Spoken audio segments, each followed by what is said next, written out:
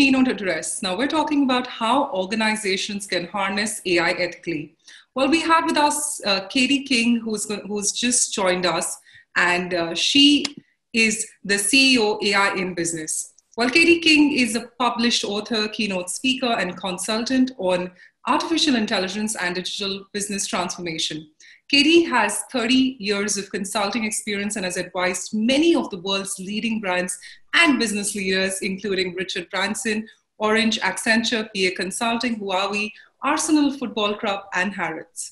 She's the CEO of Zood Ikers and AI in Business. Katie is also a member of the UK government all-party parliamentary group task force for the enterprise adoption of AI. So, well, Katie, it's an absolute honor to host you today. Thank you for joining us. Over to you. Thank you, Bhavana. Lovely to be here. Thank you for that wonderful introduction as well. Are you seeing my screen okay? That should all be good? Yes, Katie, I can see you. Excellent. Fantastic. Great. So this is a subject I'm really passionate about, how you can harness AI ethically. I think it's so important. As Bhavana said, I've been in business for 30 years, but more importantly, more recently, in the last few years, I'm on the all-party parliamentary group. The work we do on AI in ethics takes in evidence from all over the world. So we're hearing regularly, not just from the book. I wrote this book. It took a year to write, and there's a lot of experts featured in this book talking about AI and ethics. But I'm also on the editorial board of the AI and Ethics Journal. So what you're hearing from me today is not just my thoughts, but those of many, many people. And this week, we had this evidence session with the UK Minister for Digital and for Culture, interviewed by Stephen Metcalfe from the all-party parliamentary group. And we talked about this very subject, about the pragmatic and the responsible adoption of AI, and how you need to lead by example with diversity, with social inclusion.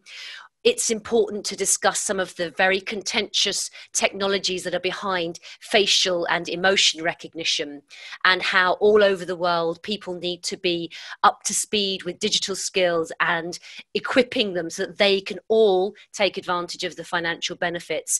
And by knowing more about it, have a reduced fear of the technology as well. So that work is pretty groundbreaking.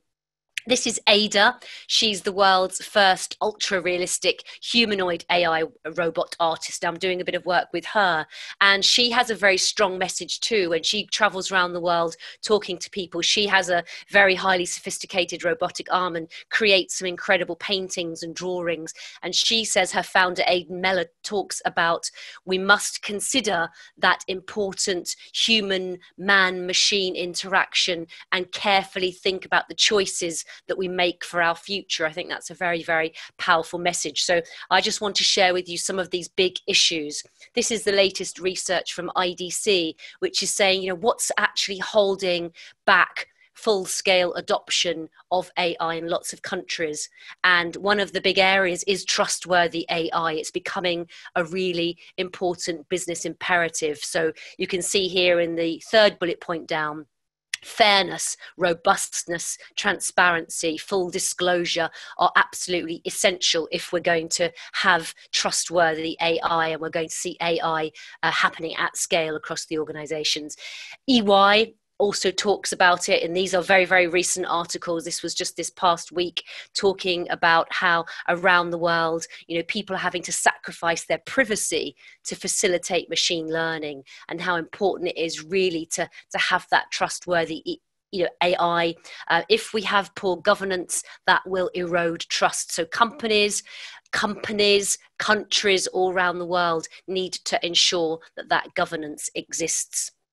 We're partnering with an organization called Foundtech based in Cyprus, and they did a survey just recently in the UK with 2,000 UK adults, and you can see some of the statistics here.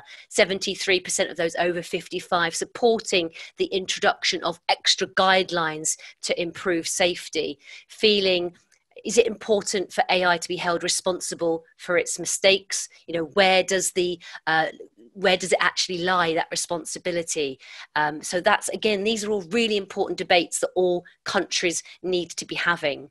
But I think what we absolutely need to do is to have that explainable AI. There's a clause within GDPR that talks about the black box of AI systems. And we need, if we're an insurance company, if we're a bank, and a decision is made by the AI, it's really important that the recipient of that decision, whether it's a refusal of a bank loan or a refusal of some insurance, they need to know why that decision has been reached and not fall into the trap of it being based on some bias that's been fueled by the actual AI. This is in the banking environment. We've got the Economist Intelligence Unit saying that data that leads to discrimination against individuals is one of the most prominent risks for banks using AI. So these are some of the real concerns that we need to address when we come to deploy AI at any kind of scale. When we're talking about harnessing AI for good and ethically, there's some incredible plans, there's some incredible projects that I'm seeing all around the world. So here's one. I've been doing some work in India and Sri Lanka, and here's the first recipient of a Microsoft AI for Accessibility program. This is all about funding organizations that use AI for people with disability, using Microsoft Azure services for training. So exciting projects where some of the leading tech titans, the leading organizations like Google and Microsoft are doing some great work. And here we've got the Secondary Education Board in India announcing a partnership with IBM. And this is about introducing AI into the classroom. So the knowledge, the issues we're talking about, the bias, the transparency, the privacy, the trust, we need to be educating our young people, not just the data scientists, but the other people that are going to go into marketing, the law, construction, all industry sectors. They need to understand it. And it's for that reason that I set up this project, pro bono, no profit, no sponsorship. It's just a straightforward, me inviting in, and it's the first pilot has completed. And you can see some of the presenters there. So these people have given up their time, for the project that I've pulled together with some schools. And these are all inclusive. These are diversity and inclusion schools where they are not fee paying. They have children who are deaf. They have children of all walks of life, and they're benefiting not just students of data science, but students of all subjects learning about privacy and ethics, which played a very big part. The Alan Turing Institute talked about that. PwC talked about it as well. So what we want to do is ensure that we train the AI to detect these inequalities. And you can see a program here where Google Street View, the AI is trained on all of these images, and it's based on statistics about income, health, crime, housing. And the idea there is to train it so that you don't have that policing and that inequality actually happening. So I mentioned my work. So I pulled together a book with a scorecard for success, which I'll come on to in a moment, which has all kinds of ethics and AI related activity there. But I think prior to that, a very big announcement that happened just recently, last month on the 16th of June, is that now we have a global partnership on AI. Not just the UK, but a number of other OECD-led countries have formed this global partnership on AI, the GPAI. And it's the idea of this body, and I'm so pleased to see that it's international. The idea of this is that we oversee the responsible development of AI. So examining, for example, how it can aid recovery, as we've been hearing in the previous panel around COVID.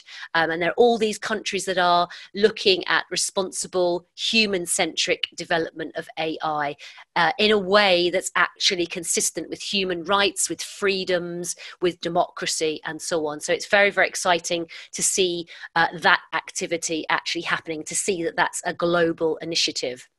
And then just finally, the work that I did. So my book, as I mentioned, it's a collection of case studies from all over the world, big brands, numerous technology disruptors, and lots of academics in all industry sectors, lots of different job functions. And so all around the world, people have got these wonderful, well, they've got failures and successes with AI and machine learning. But what I pulled together as part of that is this scorecard for success. And you can see there in number 9 that one of the big focus areas, not just for me, but as a consensus of all of the wonderful people that I interviewed, for that piece of evidence that I gave, which was a year of work, is just how important it is to understand ethics, to work with your industry trade body, to input to the frameworks. Because what's very clear is that I've been training and consulting people for nearly 15 years on social media before it became popular, before it became very well used. And over that period of time, the law slowly caught up with the changing developments. And that's what we can't afford to happen with AI. The laws got to be hand in hand, new laws, existing laws. And so you, in your countries, in your trade bodies, in your organizations, need your own code of conduct. You can't just wait for all of this to happen. You need to feel and be responsible, have your own mandates, be compliant, and lead that path. And so this scorecard here, number 9, is part of how that's important. And what you do is you give yourself a score of 0 to 5 out of these 10 areas. And so you have the opportunity to get a score of 50. And the idea is that under 20, you're traditional. In the middle there, 20 to 35 points, you're transitioning with AI. And anything from 35 upwards, you're transformational. And you can see there in the first 2 how important it is, and this is so relevant to ethics and AI for good and so on. You need to have the right mindset. You need to have the buy-in of the management team and then the board. Number 3, you need to be doing a business case, preferably a business case that has some philanthropic, some AI for good, some good corporate social responsibility linked to it as well. And then what you're doing on the top of that is doing some proofs of concept, collaborating, not just working in your ivory tower in isolation, but collaborating with your trade body, with your partners, with your own other organization. For example, the marketing team, the finance team, the customer experience team, the sales team, they need to be talking. You need to develop number 6, the talent. You need to be thinking, do I outsource this? Do I reskill and retrain? And that's part of that program. And as part of that, you need to be training people on the wider impact of issues such as explainability, fairness, ethics, and so on. And that should be number 7, an integral part of your culture as well. And a culture that, number 8, keeps innovating, being open for engagement and agile and so on, which we hear a lot about. And then number 10 is the final one, which is really, we need this strategic roadmap in place. We need to be aware of the funding. So some of those programs that I mentioned there with regard to in India, I'm sure there are similar ones in Malaysia, support from the government, support from some of the major global multinational organizations as well. So, all of this is really, really important. Don't wait for others to show you the way. Be within your organizations open to creating your own mandates. Look to the work that I'm on the all-party parliamentary group. There's some exciting work happening there. In 2018 they created a 5-point code of conduct, but I think, as I mentioned just there with the latest global initiative, look to the work that they're doing, the Future of Life Institute and other organizations like that. So coming to the end, a nice short keynote today, just 15 minutes.